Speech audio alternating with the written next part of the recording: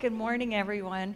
It's my pleasure to introduce Sandra Barrington with the Sierra Nevada Memorial Hospital Foundation. And when I was working with Sandra on her presentation, I had the chance to look at what the foundation actually contributes and how they're integrated with the hospital. And I was very impressed with the breadth of their work and how they augment the healthcare services of the hospital itself.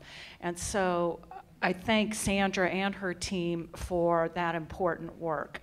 Sandra comes to us with over 20 years experience as a certified fundraising executive, and she joined the foundation in 2007. She was promoted to the executive director position in 2022.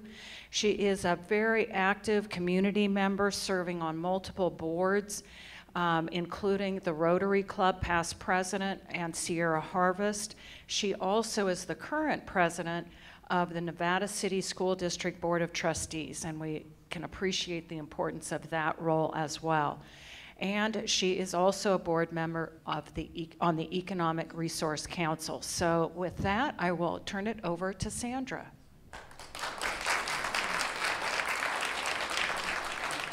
Thank you so much, Karen. Awesome. Thank you so much for having me here today. I really appreciate it. What an amazing group of humans. I'm usually not nervous or intimidated, but when I saw who was walking in the door, I was like, I'm a little bit intimidated.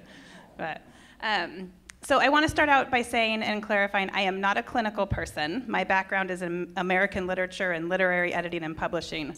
I was supposed to be in New York running a publishing house, but life happens. I always love asking people, what did you want to be when you grow up? What did you go to school for? And what do you actually do? Because those three things are usually very different things. But I will try to answer clinical questions as much as I can, but I may say, let me get back to you on that one and connect with you via phone or email later. So our mission at Sierra Nevada Memorial Hospital Foundation, the first part of it is the most important part. We touch and save lives every day. That is the most important thing that we do, and we think about that in every project we take on, every program that we do. Are we going to save a life with this program? Are we going to help people in our community with their health care with this program? And that's really the bottom line. We do that through philanthropy, we do that through volunteerism, we do that through outreach, we do that through the programs that we run and making sure our hospital has state-of-the-art technology and the best facilities that we possibly can. But it all goes back to, are we saving people's lives? Are we making people's health care better? And today I'm going to take you on a journey of a few things. We are going to talk a little bit about why a nonprofit hospital is a nonprofit hospital. We'll talk about the programs and services that the foundation runs, the programs and the services of the hospital. I'll talk about physician recruitment. I know you guys specifically wanted to know about integrative medicine, so I'll talk a little bit about how that works at various levels of our different programs. We'll talk a little bit about what's next for the hospital and healthcare, and definitely time for questions. So I'm looking forward to hearing what questions you have. I love rumors, so if you let me know what the rumors are in the community, I love hearing those, because those are always fun. So at the Hospital Foundation, we're a small but mighty team, but we do run a handful of programs, and one of the most important programs I think that we run is the Alzheimer's Outreach Program. So if you know anybody in the community, a caregiver that is struggling caring for a loved one, we have a licensed clinical social worker who's a case manager that can work one-on-one with families. Her name's Judy Kautz. She is a lovely human. We also have Linda Eichelman, who runs our Caregiver Empowerment Series. And caregivers can come to a workshop, and we do it a couple times a year, and they can learn about things like, what legally do I need to put together for my family? How do I take the keys away when that time comes? A lot of really hard topics, but really the goal is to empower the caregivers to be able to deal with the 24/7. We also offer respite care along with that. We do have respite vouchers, so if someone needs to utilize One Source or Helping Hands down in Penn Valley, or bring in a professional caregiver, because the challenges of caregiving, you need to take a break, and the caregiver needs to learn how to care for themselves. So that is one of my favorite programs that we run. My uncle had Lewy bodies dementia, and I saw what it did to my aunt and our family. it was very difficult to be a part of, but having that support system is so important. So one of my goals is to build the capacity of that program. We also run a falls prevention program. Has anyone here been to our falls prevention summit that we have? Yeah, saw a hand. We have about 300 people at Twin Cities Church, and we teach people like how to not fall, but what happens if you fall? What do you do after you fall? Because a lot of times a fall can be a real decline in someone's life. If you break a hip, things like that, you end up in skilled nursing, and going through a major trauma like that can really turn someone into a decline. So we have a falls prevention coordinator that goes around the community, does presentations like this, things like, watch out where those area rugs are, make sure you have the handle bars in certain places in your house, make sure your cat's not trying to trip you because they like to hang out around your feet. And we also are expanding the program this year, and we are starting balance classes. So Holly Grimaldi-Flores is our falls prevention coordinator. She became a certified balance instructor, and along with Nancy Chandler and Jan Arbuckle, they're gonna start teaching certified balance classes. So that's a fun expansion of the program this year. We also run a comfort cuisine program that is for our cancer patients in the Cancer Center. Nutritious meals that caregivers and our patients can take home with them, or the nurses could heat up while they're having their infusion, or sometimes you're there for 4 or 5 hours a day and having a nice warm meal. So they cook every Thursday in a commercial kitchen, and those meals are frozen in the Cancer Center. And that's, as far as I know, it's a very unique program. Most cancer centers don't do something like that, but we have a dedicated group of volunteers that are cooking every Thursday, and I want to put together a cookbook for that because their recipes are pretty good. The mac and cheese, I think, is the most popular one. It's pretty good. Because the calorie needs of a cancer patient are very different. If you're on a diet, I do not recommend eating those, but they do quite a good job. We also run a small program called Read Me a Story, and this program's been headed up by Dr. Sarah Warner for many, many years. And we provide books to children in well child checkups when you go to see your pediatrician from 6 months to 5 years. And we're in clinics all over the county, some parts of North Placer, and also some parts of Truckee. So it's not exclusive to Nevada County, but when you come in with your child, you'll get a book to take home, and encouraging parents to read to their child, which some of us take for granted because it's just part of our normal routine, but not all families do that. So early childhood literacy is part of health. Health is a big word. It means a lot of things, and health literacy is very important as well. And then that connection between parent and child in that moment where you're reading with them. We also encourage in our educational material to limit screen time and try to coach parents on that as well. So those are some of our programs that we do. Technology is a very important part of what we raise money for, making sure our hospital has the most up-to-date technology that's appropriate for our hospital. Recently, we revamped almost the entire surgery department with brand new equipment. And it's definitely for patients too, but sometimes we think about what do we need to do for physician recruitment? What do we need to do for staff retention? Because these young kids coming out of med school and nursing school, they want the bells and whistles. And so they're gonna go to the hospital that has the bells and whistles, and we wanna have as much of that as possible. We also focus on capital and facilities and making sure that, the building was built in 1958, most of it. It needs a lot of work. There's seismic challenges, and it's an older building. So over the years, we've definitely had to upgrade some things. We did a transformation of the emergency department most recently. We raised $2 million for that. We've raised money to build the diagnostic imaging center. We raised $1.2 million for that back in the early 2000s. The foundation was really instrumental in making sure that we had a cancer center in this community. And that was a huge project in the 90s to build that outpatient center and the cancer center, which I think the cancer center is our shining star in this community. When we think about what projects we're gonna raise money for, we always think about direct patient care improvements. How is this gonna benefit patients? And so that's how we vet our projects. What are we gonna focus on? The hospital has a lot of needs. Over the next 10, 15 years, the hospital probably has over $300 million worth of needs. So we have to say, where are we gonna focus our time and attention? And right now, we're focusing on our intensive care unit. That definitely benefits the patients directly. We have an amazing intensive care unit. 10 beds. They have needed some investments for a long time, so that's going to be one of our focuses. And we're always looking at innovations. What can we do to innovate? What can we do to think bigger and dream and have a vision? Because that's one of the bonuses you get to do in philanthropy, is you get to dream. You get to say, what if? And then they're like, okay, Sandra, go find the money. That's the hardest part. But you get to say, like, if we had the money, what could we do? And that's my favorite part. So the Hospital Foundation incorporated in 1984, making that this year our 40th anniversary. And been going through a lot of history things and reading a lot of stories and meeting with people.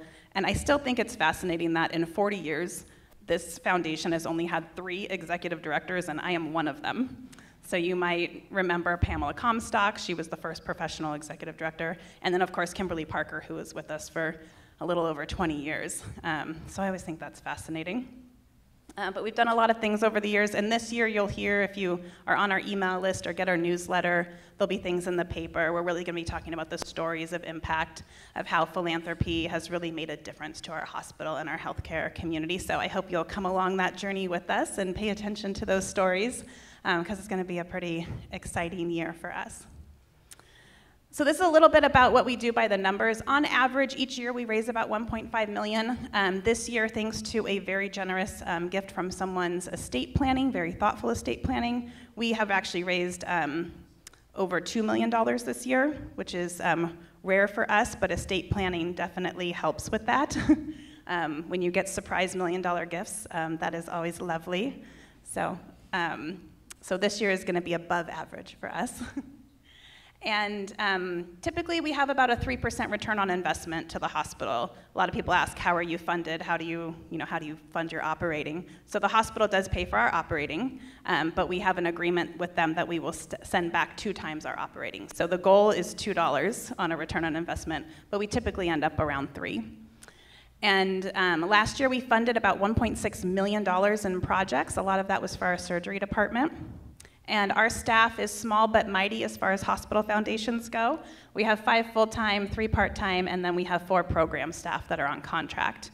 One of those program staff I did not mention, because her mom's here today, so I need to mention it. We have a social outreach program, and Anastasia Knight is our social outreach coordinator, and that program works with isolated seniors and helps them, people who are depressed, who are having a hard time, who just really need that extra support, and helps navigate them to resources. And that's one of our program staff that we have that I didn't mention before.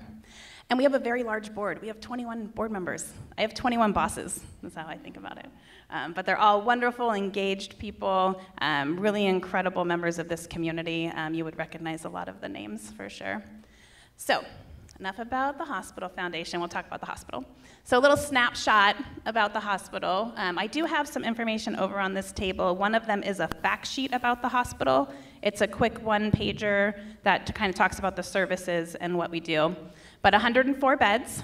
We are considered a small rural hospital, but a 104-bed hospital.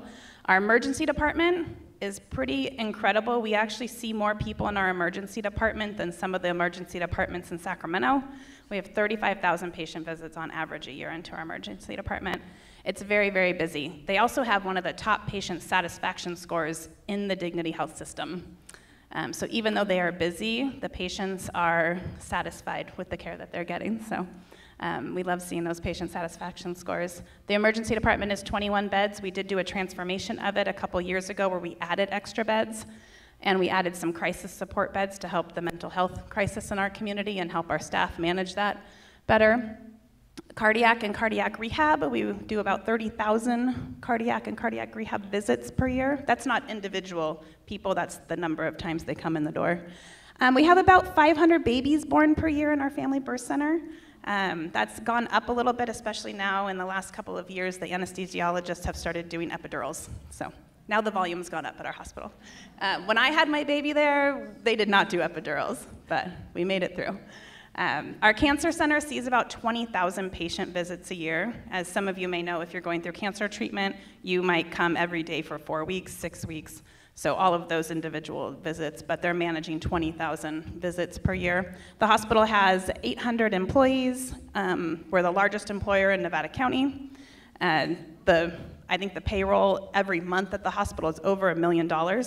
And about 75% of the employees actually live in this community. Only a small percentage commute in and out. So you can imagine the economic multiplier on that monthly payroll. So a huge economic driver of this community is our hospital. We also have 100 active medical staff, all board certified in their field. And we are a locally governed nonprofit hospital. A lot of people don't know that. They see the Dignity name, you see a corporate name on a building, and you think they're owned. We are not owned. We are an independent affiliate of Dignity Health. And we do have a local board. Bernadette Sylvester's been on our hospital board before, and her husband Ed is currently on the board and on the board of the foundation. And so you'll see a lot of very familiar names on there. Allison Lehman, she's the CEO of our county. She sits on the hospital board. So they are a governing board with local control.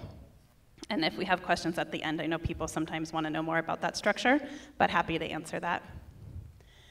So the hospital specialties, of course, the emergency department, we do have an amazing mammography department. If you've been in for your mammogram, I hope so. Our women's imaging center is incredible. I had my mammogram recently. They called me back in 1 hour to tell me it was all clear.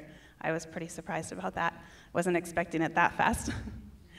We have advanced diagnostics. We have 2 MRIs. We have 2 CT scanners, multiple opportunities to get an X-ray. So lots of diagnostics happening in Echo Lab, of course our cancer center, and in our ambulatory treatment center, which is upstairs. It's sometimes called an infusion center. Some people refer to it as the ATC. We have a home care services. Some people don't know that. When you leave the hospital, we have our own home care. So if you're discharged from our hospital, you will probably be put on Sierra Nevada home care. But also if you're having services done out of the community, like you're having a surgery or something done out of the community, you can request for Sierra Nevada home care to be your home care. But if you're having, let's say, a surgery at UC Davis or Sutter or something like that, of course they're going to push their own home care services. But you can actually request that if you wanted a local home care service. We do both inpatient and outpatient surgery at the hospital, but some people are familiar with the outpatient surgery center on Sierra College. The hospital is a part investor in that. The hospital owns 51% of that. The rest is owned by another business and then physician owned as well. So they share the responsibilities in that. Pulmonary rehab, family birth center, and then we have a really great wound care and hyperbaric medicine that is on Sierra College Drive. So that is a quick overview of hospital services. And some recent awards and achievements, since someone gave me a microphone, I'm gonna toot our horn for a little bit. The biggest one that recently happened, Leapfrog, which is a national watchdog group, probably one of the most prominent watchdog groups for hospitals across the country, recently gave the hospital an A rating for patient safety and quality. It's the first time we've had an A rating. We've had a lot of Bs. We've never had an A. And a lot of that is, there's about 30 metrics that go into that they measure. One is how many days you've gone without a central line bloodstream infection. We've gone over 1,200 days now without a central line bloodstream infection. How many days you've gone without a C. diff infection, and things like that. They're looking at harm events and whatnot. So we did get that A rating, which is very important, and we're very proud of that. You can actually go onto the Leapfrog website, and you can pull up a map to see what the ratings are of other hospitals in the region. And I won't name names, but some of them have Cs, I'll just say. So you might want to look at that. I didn't put the map on here, but some of them have Cs. You'll see a lot of A's, and that's the Dignity hospitals and the Kaiser hospitals primarily. We do have a nationally accredited award-winning stroke center. If you have a stroke in this community, you will be rushed to our hospital because we are a nationally accredited stroke center. A lot of protocols that go into that, but they say with stroke, time is brain. So if someone's having symptoms, call 911. They will be on an MRI in no time. And if they qualify, there's that clot-busting drug if they meet those protocols. We do a lot of work around substance use disorder. So we have received the Opioid Care Honor Roll for our performance there and focusing on supporting those with substance use disorder. Like I said, many days without a central line bloodstream infection. a UTI, number of days since onset of C. diff. So those are the measurements that we really look at. The hospital manages in a format called high reliability organizing. Every single morning, the leaders and the managers are on a huddle talking about what the safety issues might be, and then there's an afternoon huddle the same to make sure that those safety issues are being addressed properly, and there's a whole process and protocol for that. So every single morning, first thing, leadership's on, and we're like, what's going on? What are the issues? It could be from, we don't like the new bedpan company that we're getting it from, to someone put in a wrong medication order. So it runs the gamut of what those safety issues might be. So we did receive, because we have that A rating, we qualified for additional awards from Leapfrog.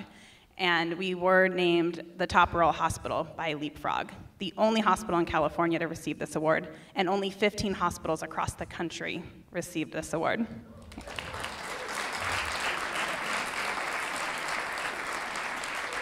So we are very proud of that. A lot of that has to do with the patient safety and quality metrics that we meet. It means that our hospital here is in the top 1% of hospitals in the country, and because of all of those safety measures that we meet. And that Dr. Neely's been our CEO for a little over a year now, and that is his main focus, is making sure that we are a zero harm event hospital. It happens, healthcare happens, things happen at hospitals, but our goal is to be a zero harm event hospital, and the Patient and Quality Committee is very, very focused on that. So we are very proud of this award. If you come to the hospital, the banners are everywhere. I have one hanging up in my office. So I want to talk a little bit about community benefit, because people always ask me, like, well, what makes a hospital nonprofit? Like, what goes into that? And I could go through the whole history of the nuns coming from Ireland, but I don't think we have time for that. But most of the healthcare in our country started from religious organizations, started with nonprofit organizations. Healthcare was not meant to be for profit. It never was. That changed at some point. We could talk about Nixon and Henry Kaiser, but again, we don't have time for that either. In my personal opinion, healthcare should always be not-for-profit. People should be not-for-profit. But community benefit is how we are judged on how we maintain our nonprofit status. Are we supporting the community? Are we helping people?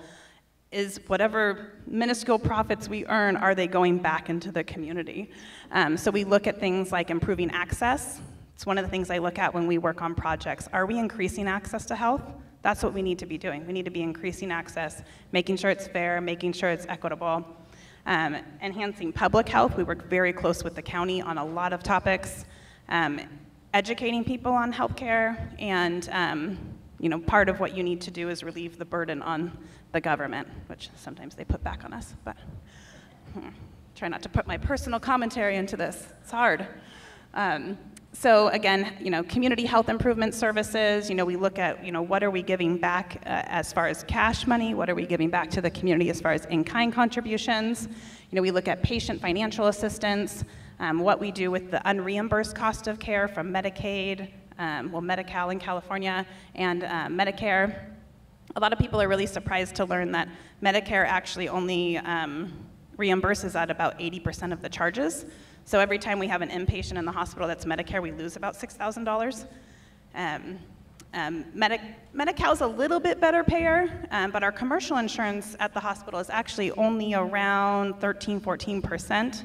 Last month, it was only 10% of our payer mix was commercial.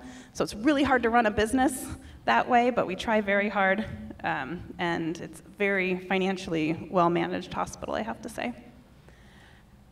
So I don't expect you guys to read all of this, but we'll go through it. So these are the legal requirements to be a nonprofit hospital. It's probably one of the most scrutinized nonprofit industries in this country is nonprofit hospitals. So we have to accept everyone in our emergency room, no matter their ability to pay. We treat everybody. We have to have a community board, which we talked about, an amazing community board. We're very lucky with how engaged our community is in this hospital. We always say you can't have a community hospital, or you can't have a thriving community without a thriving community hospital.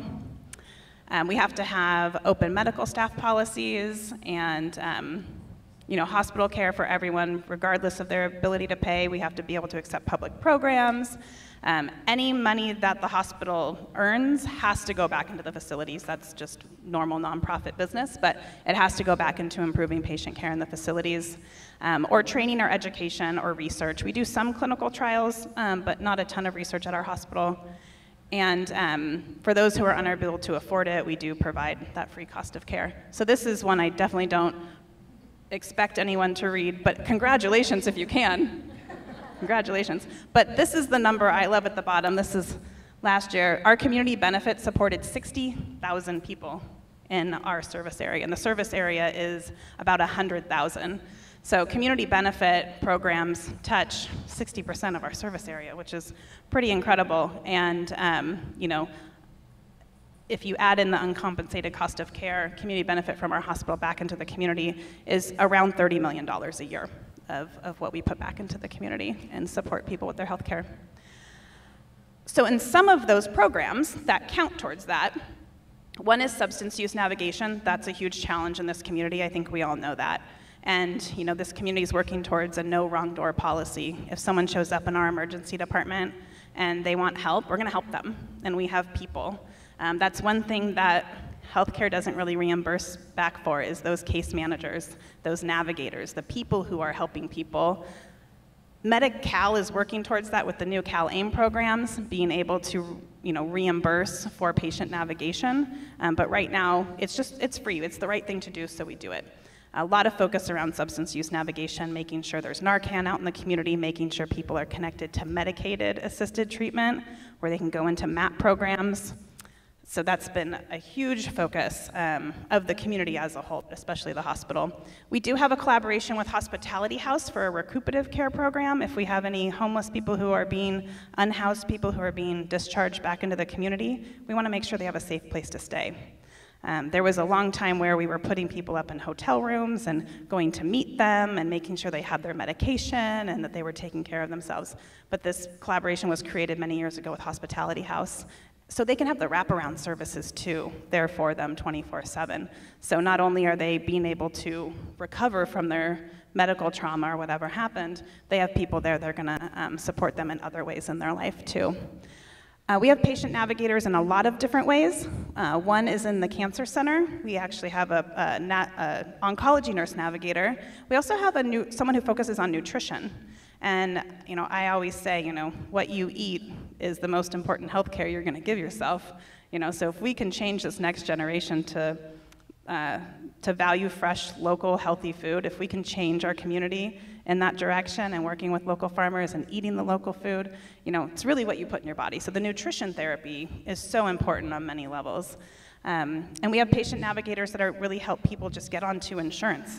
Or if you come into the emergency department and you're using the emergency department like a primary care, let's help you get back to Western Sierra, which is your home, or back to Chapaday, and connected back to your primary care. So we have navigators that do that as well. The crisis stabilization unit that is on the hospital campus, that is to support the mental health needs of our community. That is a collaboration with the county behavioral health. And we were almost the first one in California to have one, but Santa Barbara opened theirs the day before we did. But we got close, So that's really important. People can directly admit to that. They don't have to go through the emergency department, but it is a building next to the emergency department, and with behavioral health staff in there to support anyone going through a mental health crisis. I mentioned oncology nurse navigators. That is a very important part. There is so much that happens in a cancer journey, and you want to know how to take care of the whole person, and that's really what the Cancer Center focus on. We focus on nutrition therapy. Is acupuncture going to help this patient? Like, what is chiropractic? What are all the things that might help this patient thrive through their journey? So that is the focus of the nurse navigator. And I mentioned our Alzheimer's outreach program. So all of those count towards those community benefit dollars that I mentioned, that 30 million, but those are some of the programs that we do because it's the right thing to do. So I get asked a lot about physician recruitment. And we've had a lot of successes lately, but it's hard, I have to admit. Like, recruiting to a rural community is really, really hard. In general, physician recruitment is hard because not a lot of people are going into medical school anymore. It is coming out of school with a essentially mortgage load of debt is not really where people want to be anymore. And this generation seems to think they can just like put some things on YouTube and make 6 figures a year. I'm not sure where that came from. But you know, people just aren't going into medicine like they used to. So recruiting across the country as a nation, there is a healthcare workforce shortage. It is not just a Sierra Nevada, Grass Valley rural problem. But we have had some successes in primary care. Dr. Myra Hicks is at the Dignity Health Medical Group. She also works in the urgent care, the Dignity Health urgent care. So many of you guys remember the Ubidox drama. Who remembers the Ubidox drama? Oh yeah, everybody. Oh my gosh. Whew, can't believe how many phone calls I took about that. We were able to retain urgent care in the community, which is really, really great. So Dignity Health Urgent Care is on Margaret Lane, 107 Margaret Lane. So that is available to you. You can call in advance and say, I need to come in for something. You can show up. Dr. Hicks is there. Roger Hicks is still there. And Myra also takes patients on for primary care at the Dignity Health Medical Group. And that's the building that is 280 Sierra College across from the fire station there. So Dr. Garcia is a new primary care physician that was recruited into the medical group. And we also have some really great physician assistants, or sometimes they're referred to as advanced practice providers. I highly recommend if you can get into an advanced practice provider, don't be afraid of that. Don't be like, oh, nope, I need the full-blown doctor.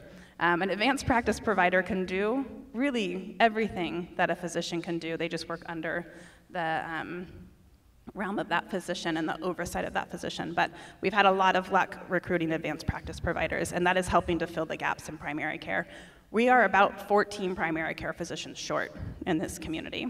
And on average, one primary care physician in a rural community can support about 2,500 patients. They can have a patient load of that big. So you gain one, great. You lose one, not great. So constantly recruiting for primary care. We've also had some success in OBGYN. Dr. McDonald's office is wonderful. I've been there myself. That is also in 280 Sierra College. She has an advanced practice provider, Rebecca, who's really great. I absolutely love her. She also does fire dancing, so you've probably seen her at, you've seen her at, you know, you go down to like summer nights or Cornish Christmas and those people that are like throwing the fireballs around. I learned she also does that. So we have had a lot of luck. If you have someone who's like, oh, I can't find a primary care, please call Dignity Health Medical Group. They do have openings. I also have heard that Dr. Pritchett's office and Bouchier have some openings with their advanced practice provider. Chapaday and Western Sierra are always taking new patients, but they have long wait times. But they will get you in when they can. But I think it's like maybe 3 weeks to get a physician over at Chapaday or Western Sierra. So, like I said, those are the ones that are supporting taking new patients. And these are our recruitment priorities. Obviously, cardiology. Dr. Ryan Smith's amazing, but he's only one human. So he's really great, but we definitely are. We're always recruiting for cardiology, and we fill those gaps with what's called locum physicians or temporary physicians. So someone might sign on for a 6-month, oh, I'll be here for 6 months, I'll be here for 3 months. So we are filling those gaps, but constantly recruiting for cardiology. We know that's a huge need. And then general surgery has been a really big focus. We have a great orthopedic group, great orthopedic surgeries, but general surgery, we have been needing. If you remember Dr. Waterbrook, he is a great surgeon, but he is on a 3-year mission in Africa. Which is incredible, but we were really sad to see him go, but we're glad he's doing that work. So we are recruiting for that. We recently signed Dr. Khan. I've heard good things, have not met him yet. But again, we use the locum temporary physicians to cover the call for general and emergency surgery. And again, our recruitment priority with primary care is come one, come all. And these are some of our recruitment strategies. We do a lot of work around recruitment strategies, and I say we, I really mean the hospital. I'm minusculely involved in all of this, and the foundation is minusculely involved in that. It's really the work of the hospital. So we did start the Sierra Nevada Family Medicine residency program, and a residency program is the extra years after medical school that physicians train in their specialty.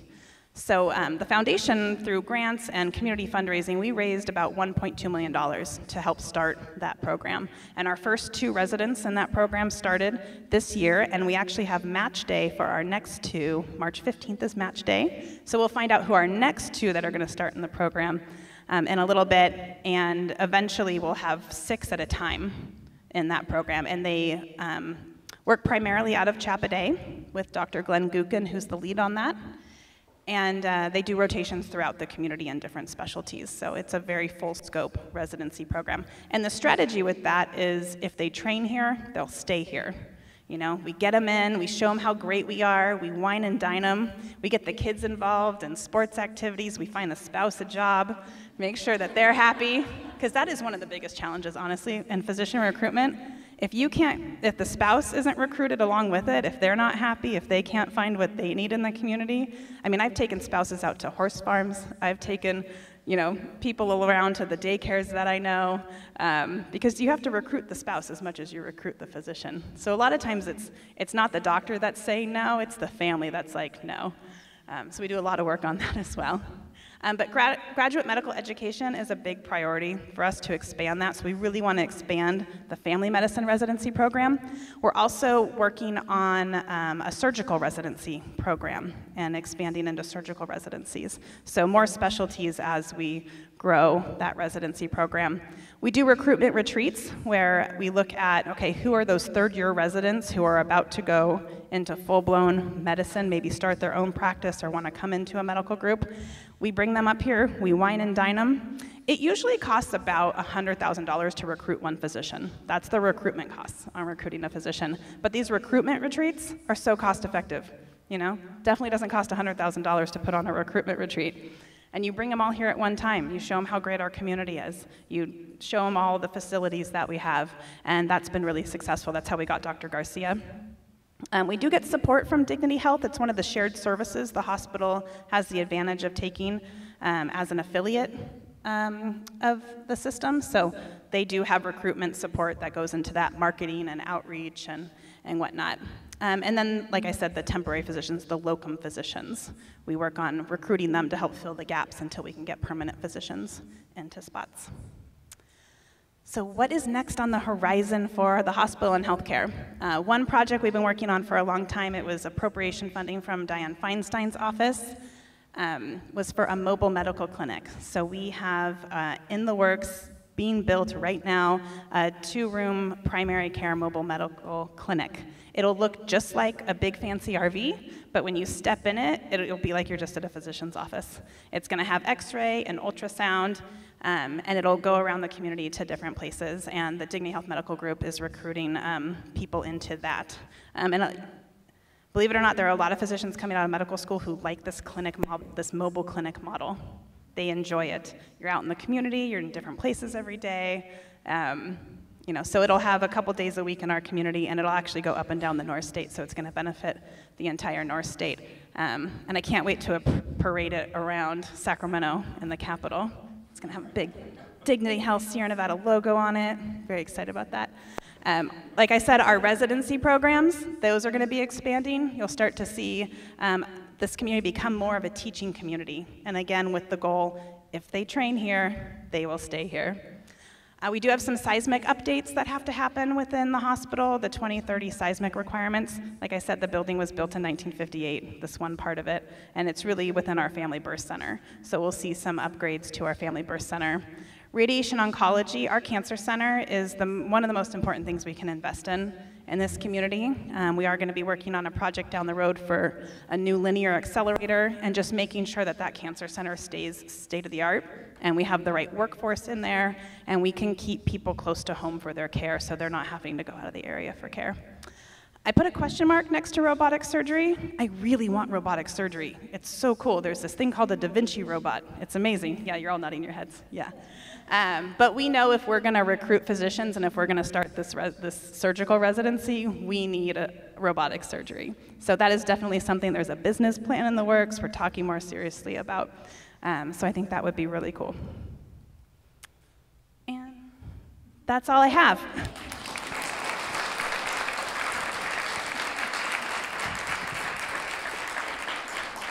And And I am open for questions. Yes, Valerie. Integrative medicine. Yes. Is that something you see coming, being more involved in that? Yeah, I definitely think there's more of an appetite for holistic care, and for some people call it complementary medicine. We see it mostly in our cancer center. That has been in action for many, many years. But I definitely see it more with the primary care providers and everyone really looking at holistic care and bringing in what we've traditionally called allied medical professionals, the acupuncturists, the naturopaths, Dr. Weiswasser comes to mind, what does this person need holistically? So I definitely see more of that happening. We see it mainly in nutrition therapy, within the healthcare setting, within the actual traditional healthcare setting. You didn't mention two parts of the hospital that always impressed me. Number one was the diabetic training. So you talked about the nutrition, but like my husband became diabetic and went through that course, and that was so fantastic. Okay, and then the other was the cardio training, the cardio unit. Oh yeah, cardiac rehab is really incredible. It's such a great community there. It's like this little tiny gym, but the people in there are incredible. So if you've had a cardiac trauma, you will be referred to cardiac rehab, and it is a nationally accredited program, really amazing staff. Pretty much everything in that facility has been funded by community donations. So we have really great equipment in there, and we just funded the upgrade of their telemetry system. So when you're in phase 1, like you've recently had a heart attack or a cardiac trauma, they will have you all strapped up to everything while you're on that treadmill or that bike, so they're keeping track of your rhythms. And then the cardiologist can also see that with this new system. So if there's any changes from day to day, from session to session, from your visit with the cardiologist, they can see that right away and be able to address those changes. Yeah. Yes? What are the differences between the hospital and Chapaday, and do they complement each other? Yeah, that's a great question. So Chapaday and Western Sierra, and then actually Sierra Family as well, they're all federally qualified health clinics. So they are managed kind of under a different, I guess, bucket of healthcare, if you want to call it. But they're more primary care, so that's their focus. They also, Chapaday does dental care. They have a different reimbursement model. They have different things that they can do. But we definitely work with the Chapaday patients. We actually collaborated on the residency program, so our residents work out of Chapaday as the continuity clinic for that program. So we do work really closely with Western Sierra and Chapaday and Sierra Family. It's an important part, making sure, like I mentioned earlier, if someone is coming in and is a high utilizer of our emergency department, but they're a Chapaday patient, making sure they're getting back to their medical home, which is Chapaday, for example. Yes. How do you coordinate, or do you coordinate? In this community, there are so many nonprofits, and it's one danger is that you have these little single unit groups that don't know what the other groups are doing, so people might either fall through the cracks or not get. Do you coordinate with some of the other nonprofits in this area, like even One Source Caregivers and things like that? Yeah, there's a lot of different groups, and that's one thing I noticed when I took over this role as executive director. I started going to all these meetings, and I was like, oh, we were just in a room together talking about this topic, and we were just in a room together talking about this topic. And so bringing people more together under one roof, that's happening a lot with Freed and the ADRC programs that are going on. We also have the Elder Care Provider Coalition, who educates and helps to keep the elder care providers in the loop, our falls prevention program. So everyone's doing the things, but we also have overarching the Nevada County Health Collaborative, and that is spearheaded by County Public Behavioral Health, and we meet regularly as healthcare providers to talk about what the issues are in the community and what we need. But there is quite a bit of crossover that we're working on streamlining. Can you tell me a little bit more about your in-home healthcare services, what that looks like, and how and when to access it? Yeah. So home care our home care with the hospital is typically after an inpatient situation. So for our home care, it's not like a Partners in Care or a Comfort Keepers where anyone can call them and say, hey, we need some extra support in the home. Our home care for Sierra Nevada is specific to inpatients that have been discharged and need that extra support, or they've had an outpatient surgery or something like that. Does that answer your question, kind of? More or less, yeah. go there. Sorry. Actually, I have two completely separate questions. I'm sorry. So the first one is, you mentioned the nutrition program. And eating locally, that kind of stuff, tying into that. My husband and I recently had an event late summer where he actually needed to spend the night in the hospital. He's totally fine. He got great care. But I'm not gonna lie to you, the food was like, so that's the, yeah, and he had to have like a tube down his temporarily, and they brought him food, but they didn't bring like a straw with the, and then I said, oh, can we get a straw? Oh, that'll be a couple of hours, ma'am. And I went down to the that little cafeteria that's downstairs. I'm like, can I have a straw, please? And I went right back upstairs, but I was wondering if there's gonna be further link to the actual hospital food services for the patients, because it's kind of like pull up the Cisco truck and, sorry, I'm being. No, definitely. That is something we are working on, and I'm glad you brought it up because it is a big focus of mine. But hospital food's interesting. You know, if you're on a low sodium diet, or maybe you are prepping for surgery, or maybe just having some broth. Yeah, it's unless you're in the family birth center, that's the only time. After I had my baby, they brought me this beautiful meal. It was great, but a lot of times it's food for specific diets. It's low fat, it's low sodium, it's none of the fun stuff. But we did recently, one of my pet projects was putting in a vegetable garden on the hospital campus. So we have a 9-bed vegetable garden. We have volunteers that work in it. Right now it's winter crop, but we have like some broccoli and cauliflower and cabbage and things like that. We had so many tomatoes this summer. So we're working on ways to integrate that into the hospital cafeteria. Hospitals have a lot of bureaucracy, who knew? So much red tape. And apparently getting a fresh, organic tomato onto a hospital patient's plate is very, very challenging. But we are working towards that to where we have our own food being grown that is in the cafe. Right now we're taking that and rounding with the employees, and we have baskets in the cafeteria for visitors and whatnot to take that food.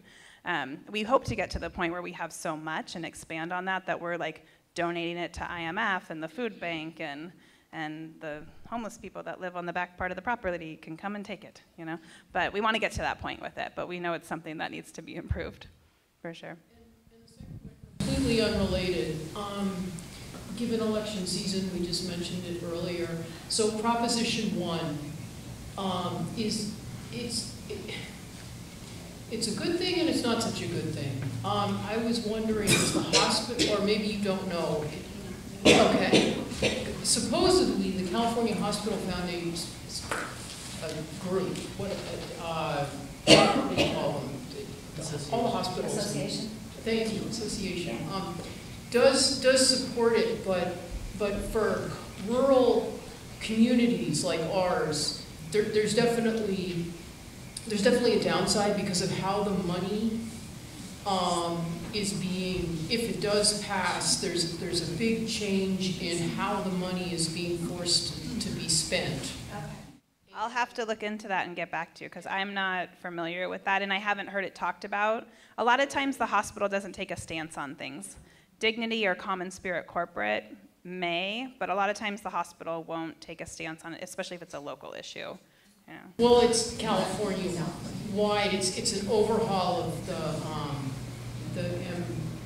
one that was passed in 2007, MH something. The Mental Health Services Act.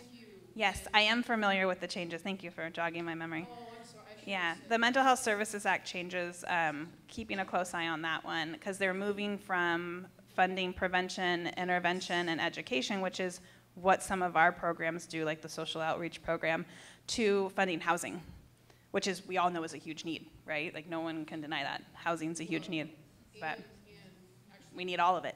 And actually additional clinics and beds for,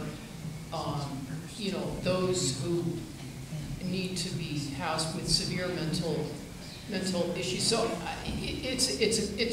it's a toss of the coin because the hospital potentially could benefit greatly from this because you mentioned how many emergency room patients there are. Yeah, the way the hospital benefits from that, if there are more beds for mental health patients, someone who's 5150 or whatnot, is we can get them out of our hospital faster. We had an emergency department patient, for example, who was in our emergency department for 7 days with a severe mental health challenge. GVPD was involved. We worked closely with them on things, but we had an employee who was injured, so you had to have a CT scan, type injury. And so it is a huge challenge in our emergency department. And I would imagine that healthcare, especially in California, would support something like that, because the challenge is there's nowhere to put someone who has those challenges. You have to wait for a bed to open up in Napa or whatnot. So yeah, I think it's Prop 1, you said. Yeah. Okay, I will remember that. Yeah. Yeah, Valerie? Oh, sorry. Okay. You talked about the high number of emergency room calls, and I was one of those who used to frequent UBA docs if I was not feeling well, okay? And then when UBA docs, instead of trying to get into the doctor and all this, so when they shut down, did that have an impact that caused the increase? Okay. That definitely caused an increase. We're seeing there was an immediate increase when we saw the closure of that, but now that we have opened up the Dignity Health Urgent Care, that's 107 Margaret Lane, we're definitely seeing a little bit of a decline in that. But we had a really high COVID, RSV, pneumonia, flu season, and the hospital census at one point, we were up in the 90s where we typically average around 60. Today I think we're at 74 today. So we had a pretty high, flu season there. It seems to be calming down. I think we had some questions over here. I've been neglecting this side of the room. So, yes. It's kind of a question, kind of a comment. So moving here from Southern California 2.5 years ago, trying to find a doctor in this area, I have to say my husband and I gave up and have gone down the hill. So seeing doctors that will accept new patients is really, it's encouraging. And I'm wondering if there are any other resources for people like me who come into the community.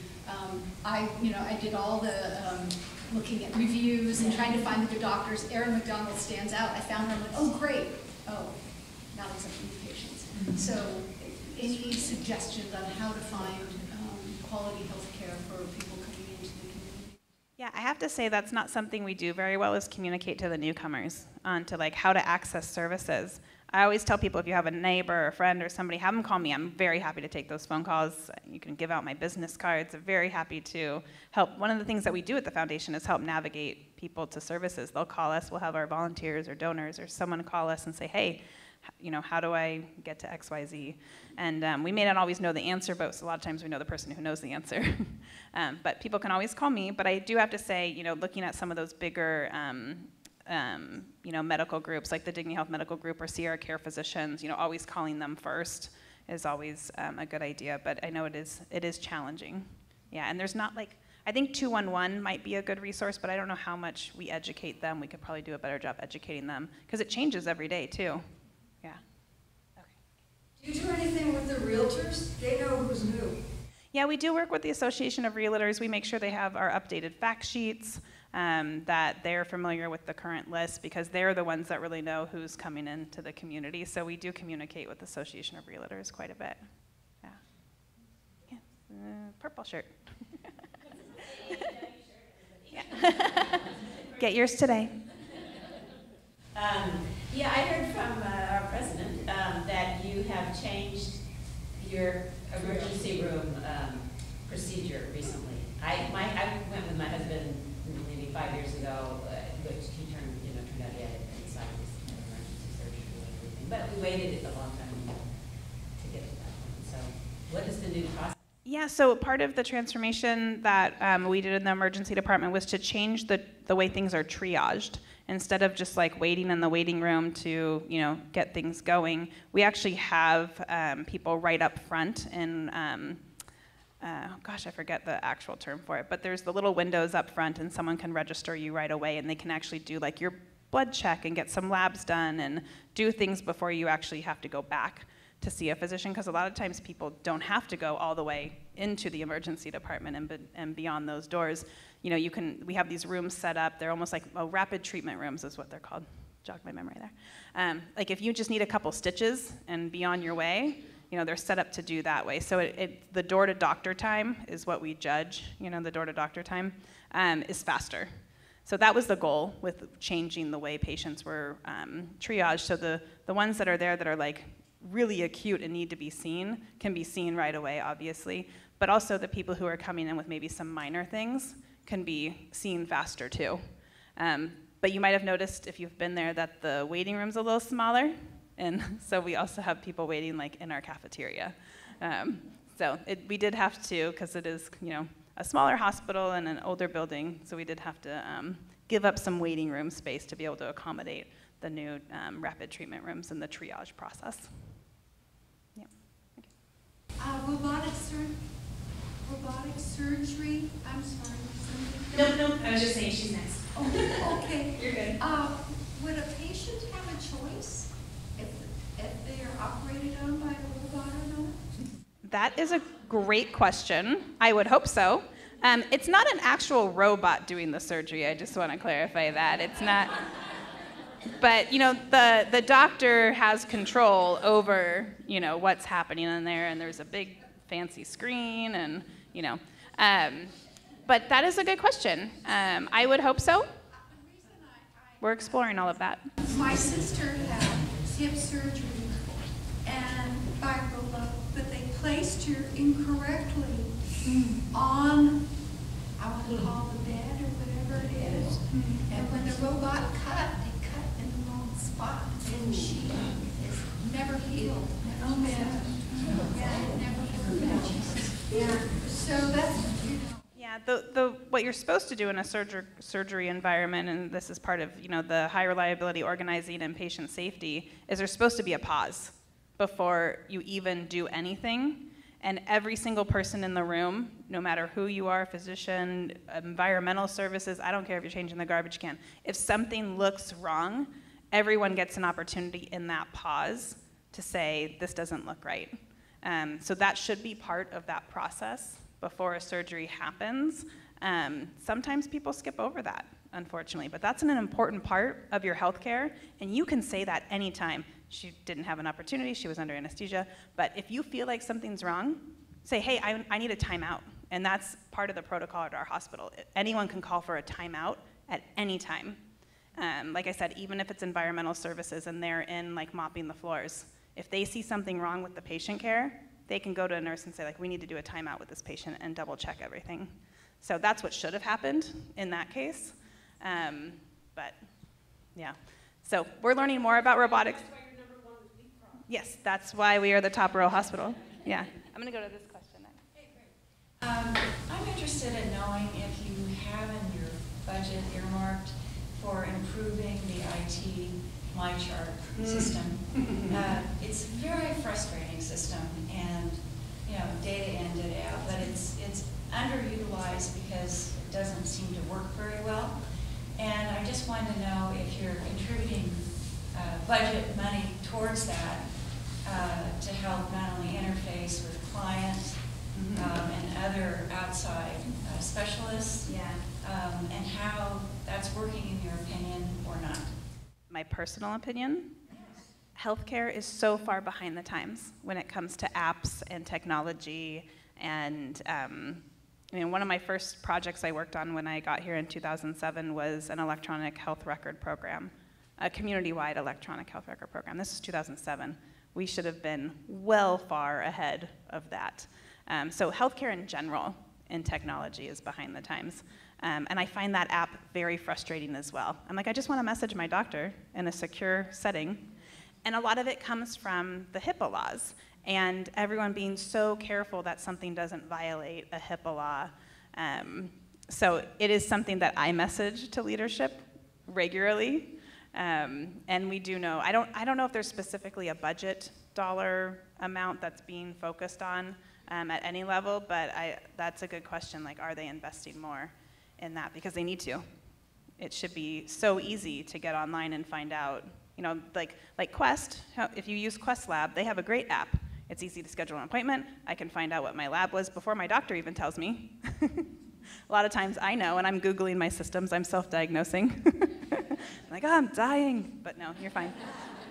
But I agree with you. It's very archaic when you see where we're at in the world with technology. Healthcare is very behind. Question, any plans for help with long-term COVID care?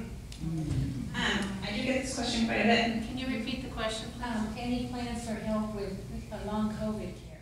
Long COVID care, that is something. The county does have a support group. I think it's a Zoom support group where people meet online regularly if they're having long COVID challenges. That's the only thing that I know about as far as that. We do have, you know, pulmonary rehab and good pulmonologists. So, you know, I think there's support in the medical community. But the only thing I know specifically about is a support group that the county runs. That's on the county's website. That's an upcoming need. Yeah, I definitely have seen that with a few people. Mm-hmm. Any other questions? Yes? Dignity Health, I think, is Catholic, right? Yes and no. So my question is, does their affiliation with you have any impact on the reproductive services that you provide? Great question. So I'm going to go high level first. Okay, so the structure of the system, I think a lot of people have questions about. So we have Common Spirit Corporate, who is the national corporate entity. And then we have the Dignity Health brand, and we have the Catholic Health Initiatives brand. And I do this with Catholic Health Initiatives because they're mostly in the East and the South.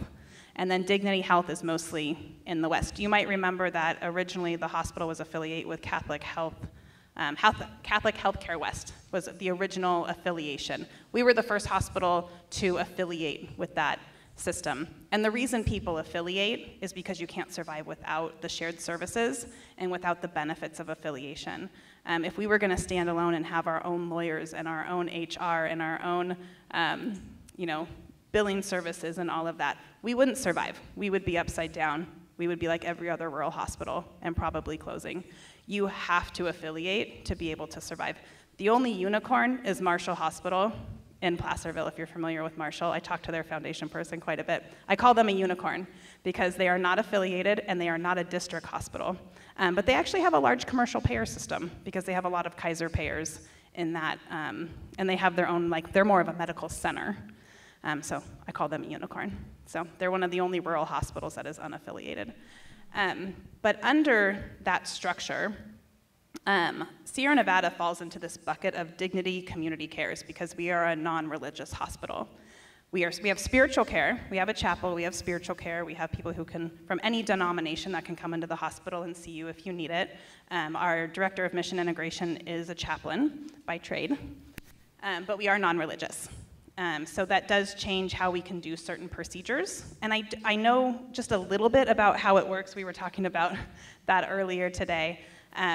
But there's certain things we can do within that dignity community cares non-religious bucket that some of the other Catholic hospitals can't do.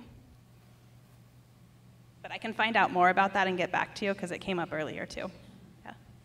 So that's also connected with choosing to end your life because you have a terminal situation and you don't want to do hospice. And my husband had a situation where he wanted to do that and found it extraordinarily difficult in this community to get his doctor would not sign the paper even though he had said that he was terminal because he was affiliated with the hospital. So I would also be interested in knowing what the connection is between the fact that it's a dignity system hospital in any way and the unwillingness of providers in the community to do reproductive right for end of life. That's a great question. I would love to know more about what essentially is the hospital and local physicians' take on the right to die, in California. I would love to know more about that as well. I've never been asked that question, what the hospitals and our local physicians' take is on that. I only know one person in our community that's been able to do it. I'm not sure who his physician was, but I would love to learn more about that. I don't know.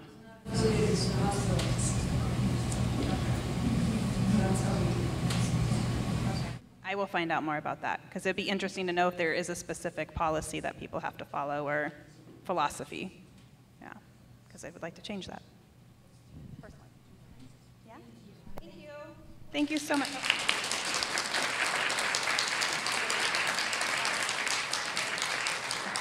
I have to take Nancy's last question. Oh, it wasn't a question really. I just said the last time I was in the emergency room, I had a really inspiring experience, and I thought you were right. So I came in and I was in bed number 1 with a curtain, and there was bed number 2. Great. We're going to have a testimonial story. Yes. No, the last time I was in the emergency room, I had such a great experience. It was really inspiring because I was in a bed number 1 with a curtain, and there was someone on the other side, and then there was another curtain and a third person. And the third person came in having had some horrifying heart experience. And a lovely physician came in, and he was elderly, he was asking, what is going on?